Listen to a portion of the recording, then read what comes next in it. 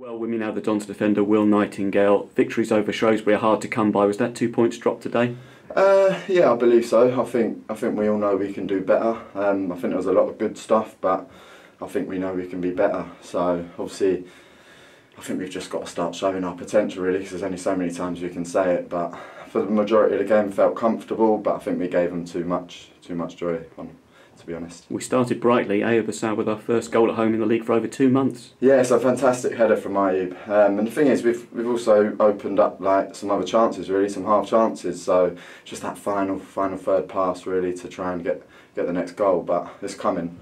Is that what we've got to do when we're in that kind of position? Yeah, we've got to really push on from that, haven't we? Yeah, we're starting to get more runners into dangerous areas. And the thing is, like a couple of months ago or at other points in the season, we're saying how many goals do we look like we're scoring. So I think we've got to get back to them good moments. Quick word on the new signing, Lee Brown. He really helped out there at the back today, didn't he? Yeah, obviously he's experienced, he's solid, and you can see his class really. He's a clever player, and he's going to be a great addition for us. Will, thanks very much for your time. Thank you.